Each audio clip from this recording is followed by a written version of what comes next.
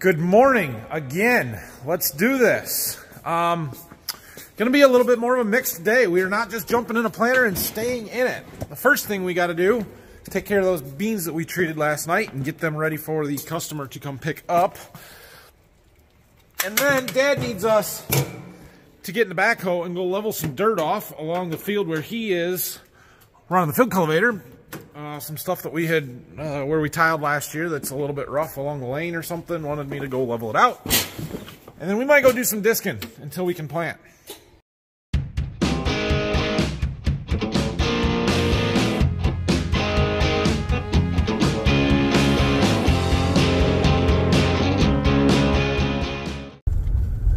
Have you guys been enjoying all of this great quality corn planting spring field work footage? I told you the videos were going to get good. Hit that subscribe button for me if you haven't yet. Make sure you don't miss any of them. It's free, doesn't cost you anything, doesn't really gain me anything other than make you more likely to watch my videos, and that's what I want. So subscribe. All right, we've got to take the backhoe over to the field where Dad's working. Look at that. I've been looking for that. Change plans, never mind. I misunderstood what he was telling me. He said to level the dirt off along the lane. I assumed he meant in the field that he was working in. He did not. He meant in the field behind the barn where he worked last night. So we'll go do that. But first we got to take Phil to get his planter. Dropped him off. He's got this one done. So that's good. I'll have to look on the My John Deere to see how many acres he's gotten planted. There's a neighbor out here with their high-speed discs. 2 of them, big ones. It takes them very little time to knock out a field. Doing that. He's flying too. This here is what Dad wanted me to level out.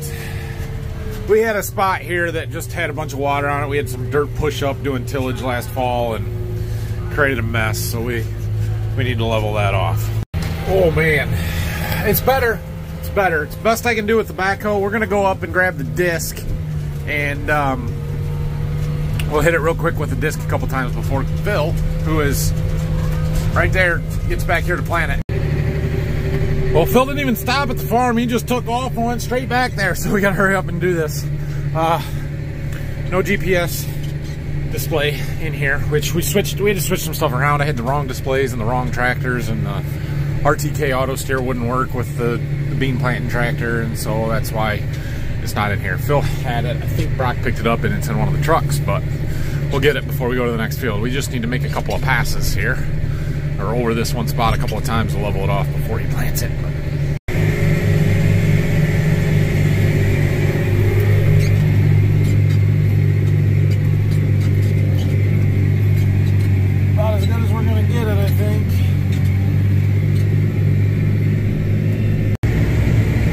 Okay, we are headed off to the next field. Dad's doing end rows back there, which means we could be loading the planter up to go plant, but, well, yeah, we need to keep the disc moving, and that should air out for a couple hours, so we'll get to it. We'll get to it. All right, well, we're in the field up and running here. We're pulling our Landau 7431 VT vertical tillage tool. I say vertical tillage like that because this is a disc. Look at it. It's a disc. It looks like a disc. It acts like a disc. It's a disc. I don't care what you call it. But we can pull it fast. It's on a shallower gang angle than a traditional disc would be. And it does a pretty decent job. We've had issues with this disc, but it's a good tool. It does a decent job. So this field that we are in, you can see it's turning green. You can also see that it is bean stubble that has not been touched. Normally we would run our chisel or our disc ripper over all of our bean stubble in the fall that is going to be planted to corn. This field will be planted to corn. It was too wet last fall. We could never get it done.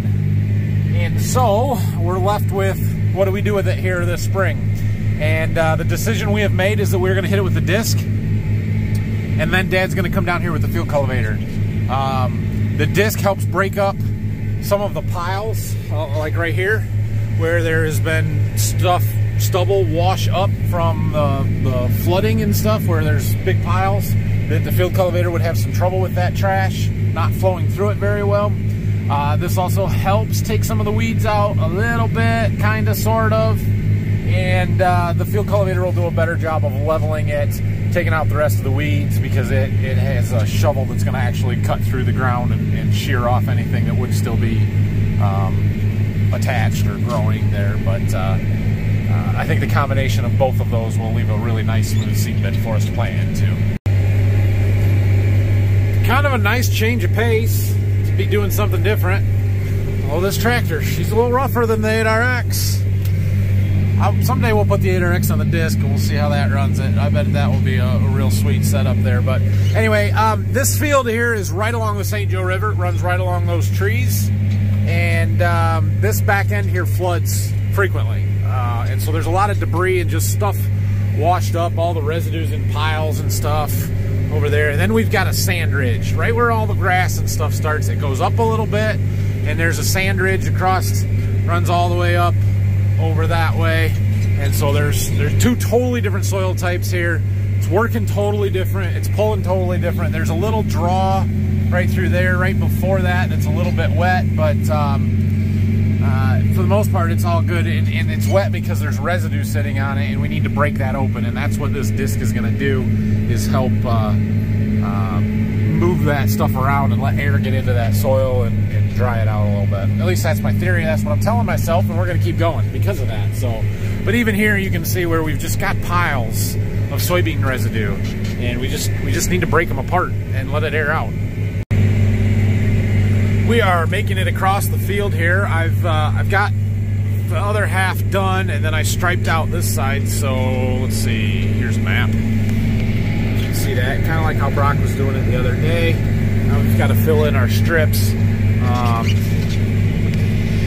It's working up pretty decent, but it does need a little bit of time before we come down here with the field cultivator, I think, just to let that stuff air out. If it was sunny and windy, it would dry out faster, but it's not real sunny today. I think it's warmer outside, but I haven't been outside since 8 o'clock this morning. I've been sitting in here, so hard to tell for sure. But we should only have less than an hour left in this field, and then we can go get the corn planter moving. All right, well, after a lengthy conversation with the parts department at the John Deere dealer, because I need some parts for some meters on the corn planter. I noticed some stuff yesterday when we were doing the plot stuff. Nothing that's preventing us from running just yet, but things that need to be replaced and fixed. So, but they have subbed some parts, and things are different, and they've changed them, and so you got to buy more than just the piece that's broken. Yeah. Anyway, we're about done with this field, so I'm doing the end rows along the back and the river back here. And then we're going to head back and load the planter up and go start planting. Done. Oh yeah, this is a sweet ride. We appear to have a bit of a traffic jam here in the farmyard. Phil's done with the field where we leveled that dirt off this morning, so he's got his planter loaded up, ready to go to the next field, and he's moving his truck up there. Dad just got back from the next field he was doing with the field cultivator. He's waiting to get in line at the fuel barrel here. We parked that one here, and we're rolling out with the corn planter. So, nothing's happening at the moment, but it will be shortly. Planting corn. So we've got, I don't even know how much we've got, 55-ish acres between these two fields here. There's a little one in the front and then the bigger one in the back. I think there's 46 in the back field there or something. We have enough fertilizer to do it all. We do not, should not, have enough seed to do it all. I don't know how short we're gonna be, but I have 8 paper bags that I intend to use here. I was going to throw them on the platform, and then it was sprinkling just a little bit. And I looked at the radar, and I'll show you what that shows in just a second when the dang thing loads. There it is. So you can see we've got a line of showers just kind of moving through. They're real light, sporadic. In fact, we're getting a few light sprinkles now. So point being, I did not want to have bags sitting on the planter open or out in the open where they might get rained on. So I decided to leave them in the barn. We are super close to the farm. It's right over there. So not a big deal. We'll just run back, when we need them if we don't get rained out before that. Well, dang it. This might turn into a problem. Oh well, we're gonna try and finish these ends at least. I'd love to get at least this little field in the front done, but if it's gonna rain like this and get everything wet, won't take long to start sticking to the gauge wheels on the planter, and that's when we shut her down. Sprinkles stopped. We're good. We can keep going, hopefully for a while, but it was getting close there for a second. All right, we got that front field done. We were getting ready to start the back one here. I need a new guidance line. I need a guidance line along this ditch, and it's a curved track. And well, we're gonna make one. I did just make a new boundary here. We could try a boundary map or line, but I can see right there where I probably did not follow where Dad did the tillage there. See how that grass is a little different right there? I probably followed that line to make it. So we're going to follow what Dad's done. We're just going to do an A-B curve here. So we're going to try this here. Set track, new track, and then over here we're going to select curve, and I'm going to do A-B curves. I've never figured out how to do the adaptive curves real well, and we're going to call this ditch. Nope. Ends. Okay. So now we got to get where we want to be, and then we hit start.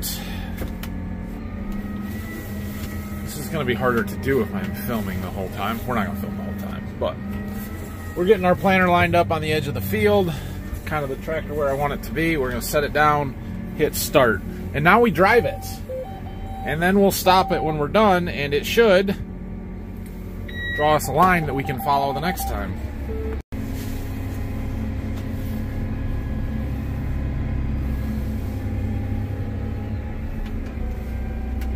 Okay, we're gonna stop and hit done. Okay, now we can turn around, and we should have some guidance lines there. I threw a marker just in case, but yeah, this looks like it's gonna work. It's basically the same as the old displays were, just hopefully it works better. Oh.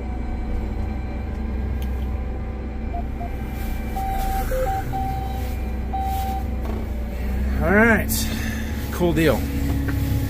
I like having guidance lines for my endros.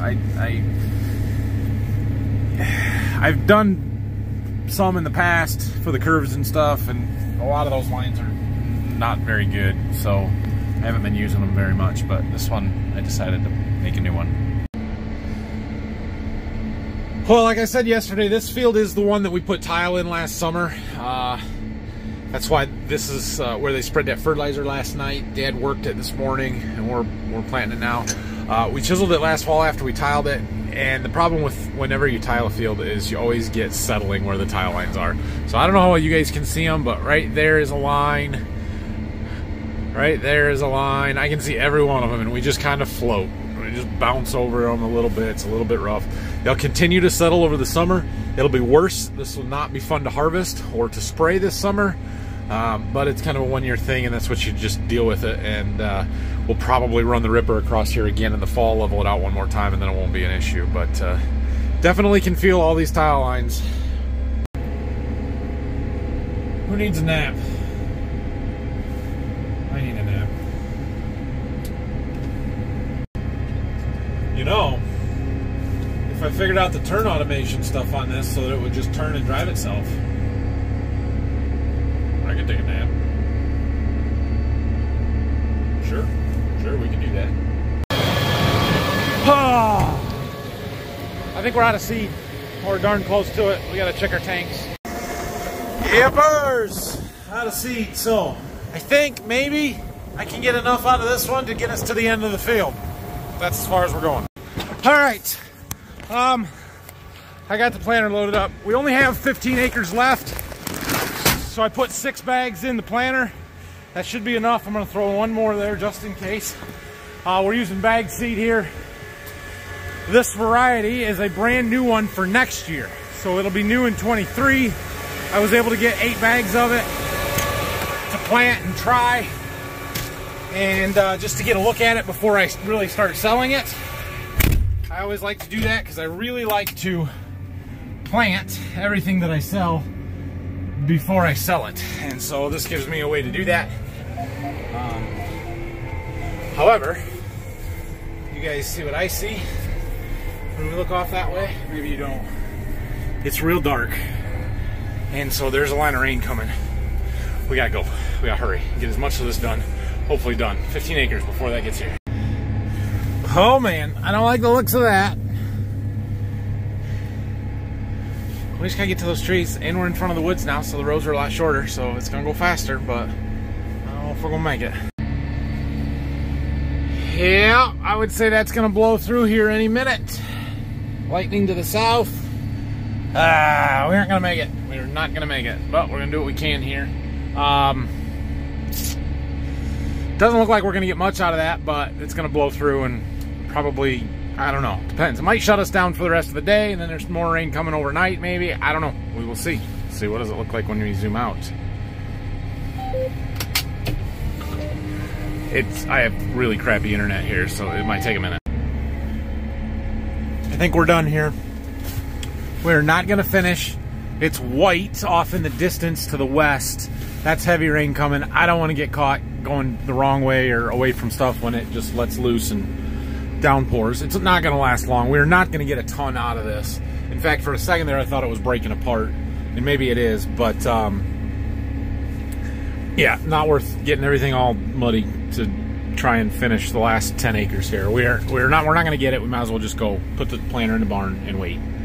I don't know if Dad's like 10 miles away with the field cultivator. He might need a ride. We might have to call him and see if he needs picked up.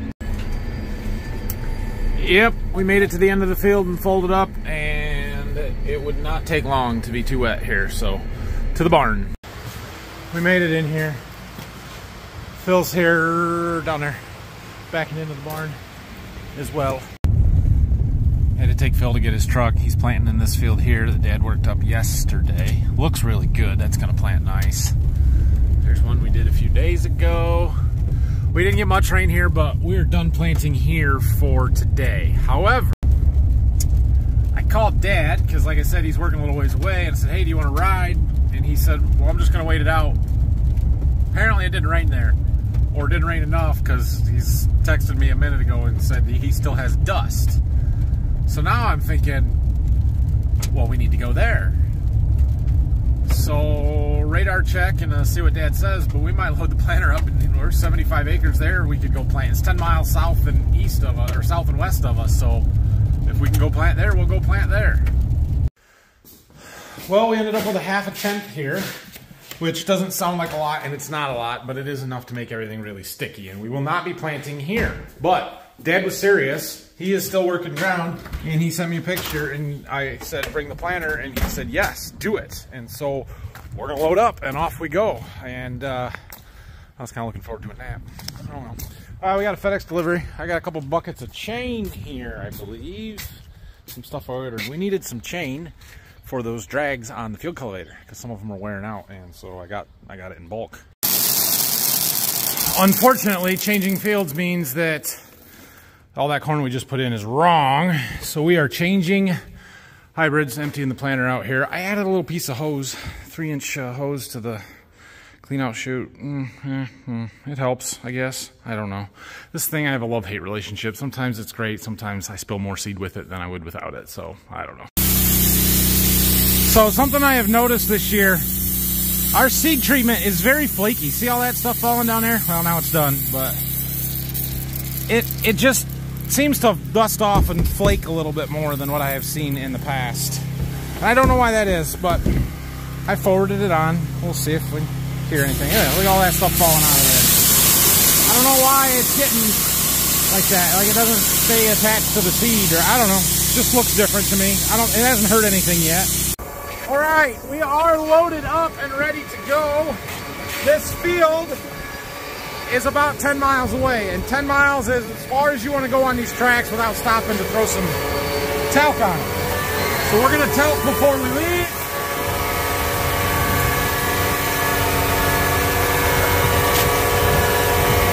should be good. Road's still wet there, but judging by these fields, probably could have waited another hour and finished where we were at. Too late now. We already got the planter all loaded up for where we're going and not where we were, so we will finish that later. Maybe later tonight. I doubt it. Probably tomorrow. Here comes Dad. He's on his way home from the fields we're heading to. We just made it to our field. It's the longest road trip we've taken with the 8RX, and I just wanted to get out and see what our tracks feel like. They're warm, but I wouldn't call them hot. They're not nearly as hot as they were the other day. That's warm. But I kept my speed down. We never got over 20 miles an hour, so that makes a big difference, I would guess. Just passed my wife and the boys as I was pulling into the field. They're turning around, coming for a ride, so we're gonna get a full cab. Oh, we gotta hide the snacks. Do it quickly. We're in here. Oh man, it's getting crowded. Grayson, right there. There's that rock. Go pick it up. Not right now. Yes, right now. No. Why not? Because You have to carry it all the way to the farm. Hey Brock, there's rock. I said my chips by the refrigerator. They found my chip stash. Thanks for those. Golden Harvest. They gave them to me yesterday.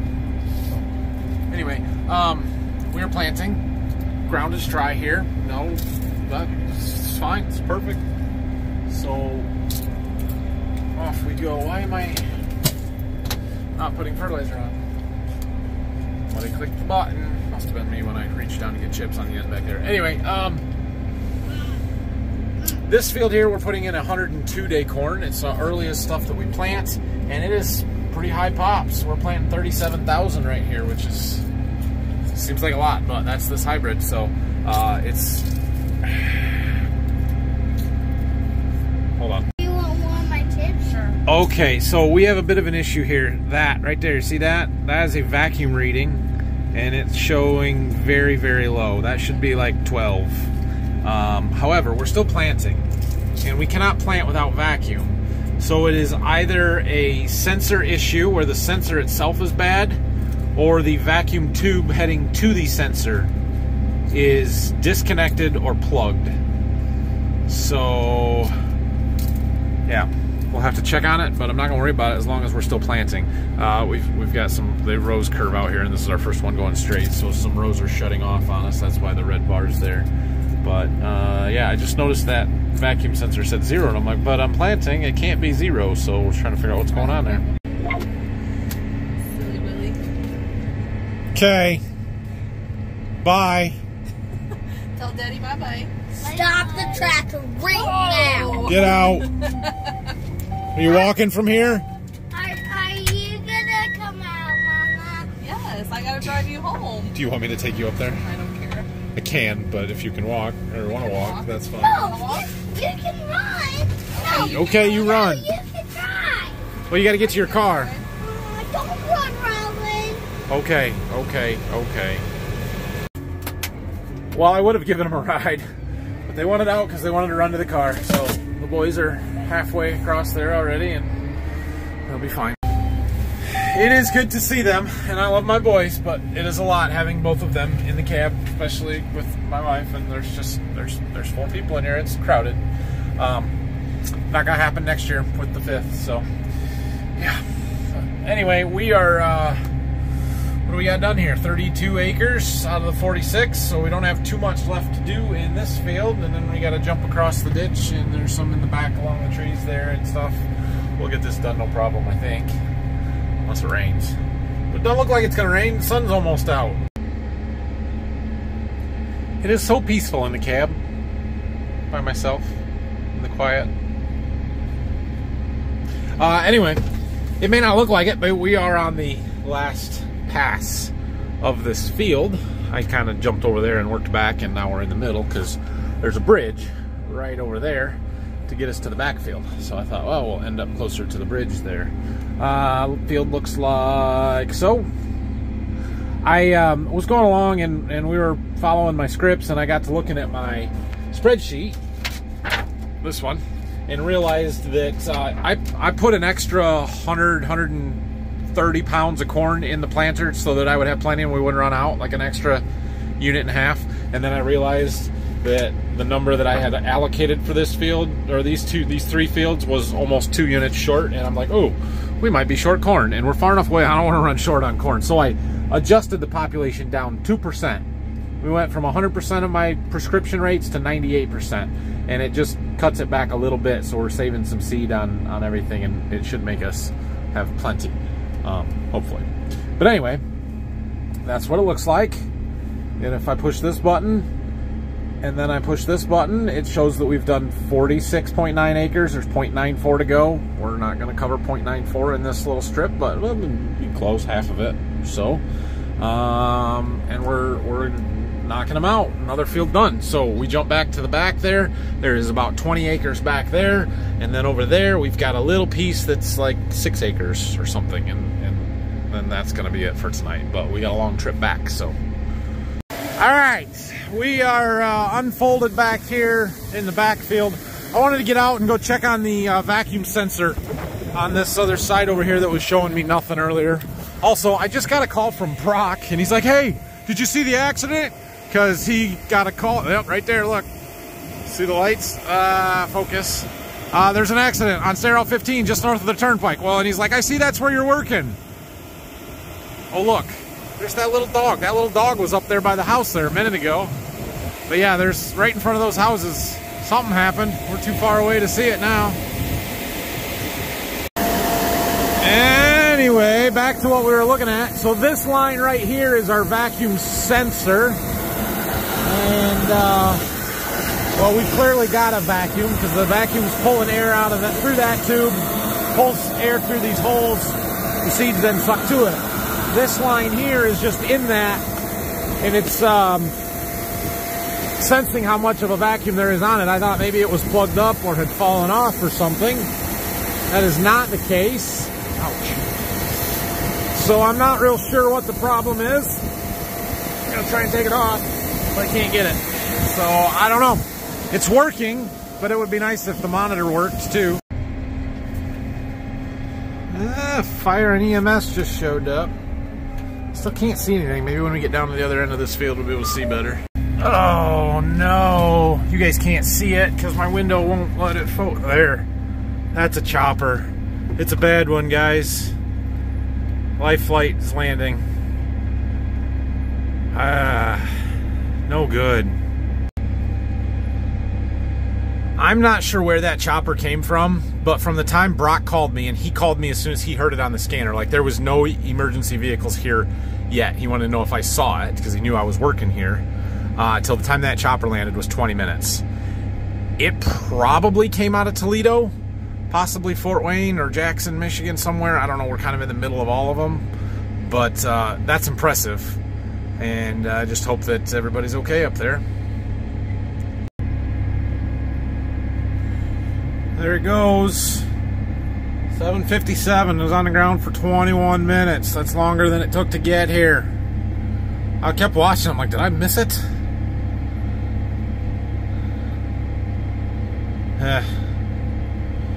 There's some cars been sitting there for a long time. Sorry it's so... My windows are no good. Well, on a side note, the planting is going well here. We got almost 17 acres done in this field of the 20 that's here. We just got a few more passes to get to the end. And then we got another 6 acres to finish up, and we'll be out of here. I'm pretty sure we've got enough seed, although I can see it underneath there, that light yellow. Right there. We're getting down towards the end, but when the low tank warning light over here comes on, I can plant about 5 acres. So if we finish this field and can just do some end rows over there before that light comes on, we'll be okay. And it looks like we're a little uneven, a little more in this tank than that tank, so we may even be able to do a little bit more than that, because then we can even them off, and yeah. I think we're okay. Well, there's still a bunch of emergency vehicles up there, but we've got somebody walking along the ditch, another guy walking up here. You think they're looking for that little dog? I think that guy's carrying a net. That's my guess. So they are looking for the dog. Have a little information now. I asked, because they're like, oh, so you do know about it? And I'm like, oh, is that what caused the accident? And they seem to think that it came out of one of those vehicles.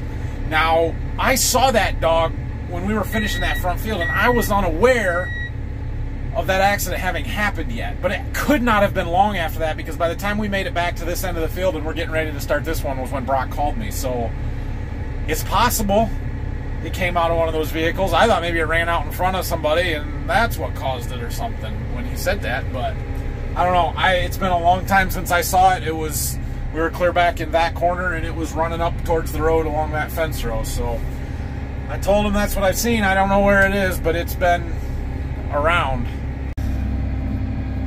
That one's done. That one's done. 6 acres here to do. Little tiny one. And they're finally letting traffic through. Most of the lights have disappeared. I don't know if it's completely clear or not, but I think the scene is done. Well, we're going to make it on seed because the low tank warning light hasn't even come on yet. Well, it kind of came on, and then I went on a side hill and it went off, and it hasn't come back on. So the seed must have shifted in the tank.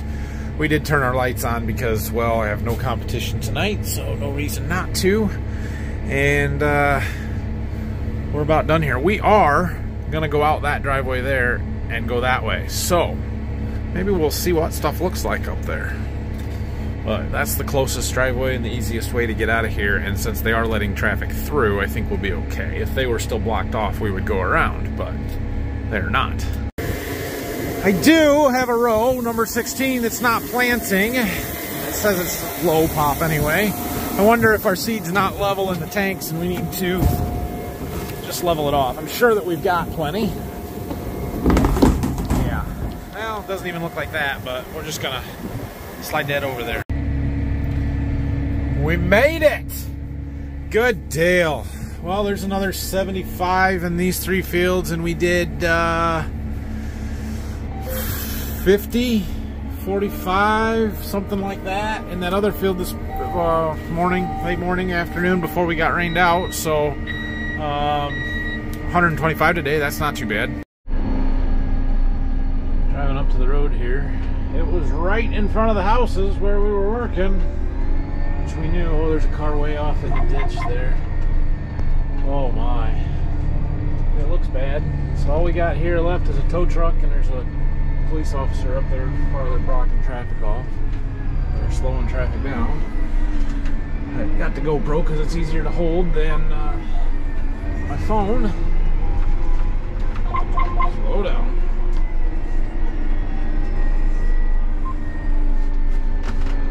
I'll show you what I can show you, I guess, as we drive past. That car rolled several times, I bet. It's way off the road. Ouch. Well, at least they had a good spot to land, I guess.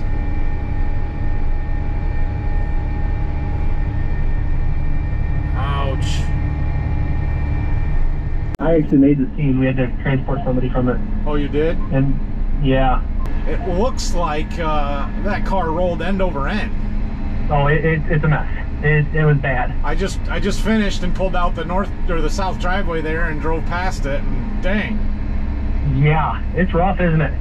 Yeah. At least they had somewhere to land the helicopter. What's that? At least they had somewhere to land the helicopter. Oh yeah. Nice place to land the helicopter. Yeah. Do you know anything about the dog? No. Oh. Well, so right like 5 minutes before you called me, I was doing the last pass in the front field right behind the house. Like literally right behind the houses. And as I was turning on the ends, there was this little dog running along the field in the back of those houses. And I'm like, huh, wonder where that came from. And I didn't see anybody out looking for it or anything. And then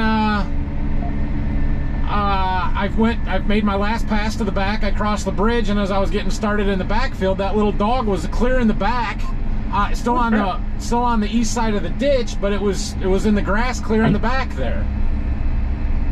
And then the dog walked a long way. Yeah, and it was a little tiny one.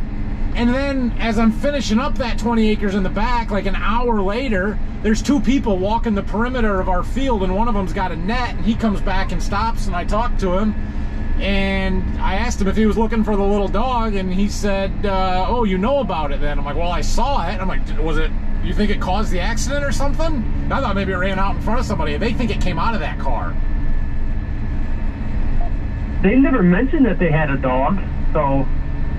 Okay, well, maybe not. I don't know. The guy that I talked to acted like they thought the dog came out of one of the cars. Huh. And last I saw it, it was running back east along the fence row on the north side of that field. So I don't know what the deal was. Yeah, no, they never mentioned anything about a dog. But, Were the two people in that car coherent? What's that? Were the two people in that car able to talk? Yeah, one of them walked right into it. Really? Oh, yeah. Goodness. The other one wasn't. Jeez.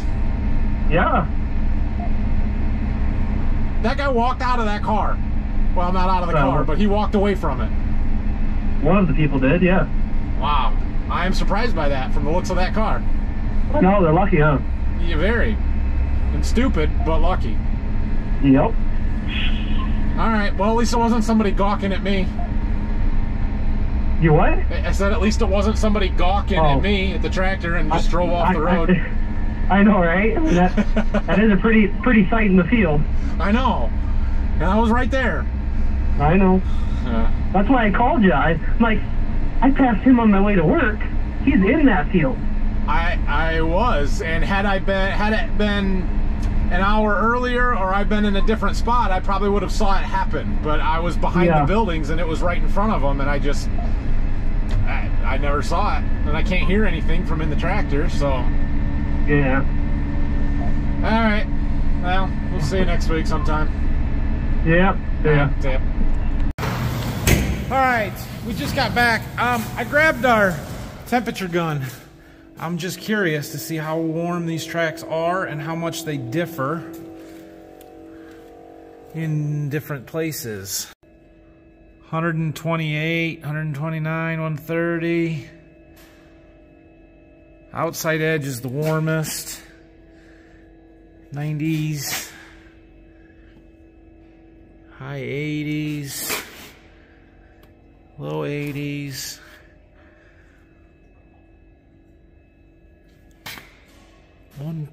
130 is about as high as I have seen. How about the fronts? Oh, now it's dark and we can't see.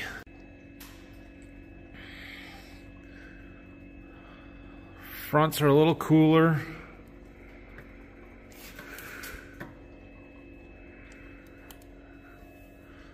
Yeah. So I don't know. Anybody know anything about tracks? This is 130 degrees. There's 136. This one's a little warmer on the inside, especially right on that guy. Well, no, that's cool. Well, yeah, 145.